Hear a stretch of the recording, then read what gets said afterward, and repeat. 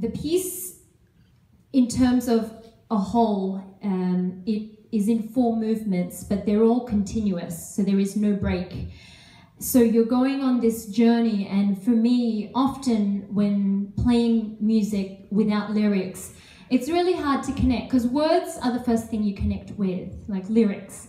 And so music that is sort of, the classical music, for me, I like to paint a picture. I like to set the mood. I like to, you know, sometimes put it to a movie or relate it to a life experience so that I can connect with it, and then in that way be able to have the listener and the audience connect with it along with me.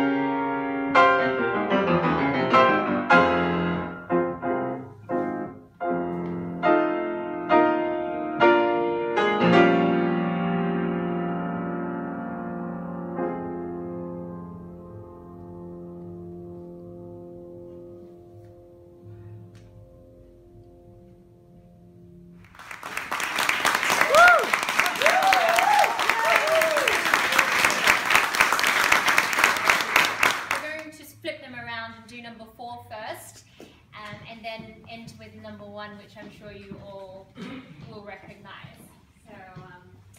So.